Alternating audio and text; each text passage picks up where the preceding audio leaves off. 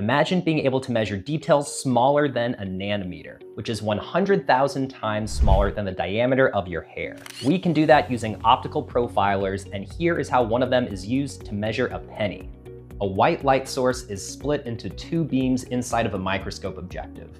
One beam bounces off of a reference mirror inside of the objective, while the other is focused onto the sample, the penny in this case, and both beams are combined onto a camera sensor.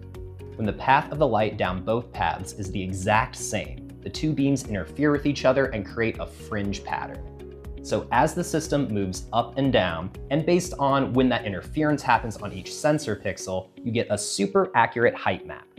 The software creates a 3D map of the object, so here we can see Abe Lincoln hanging out on the penny.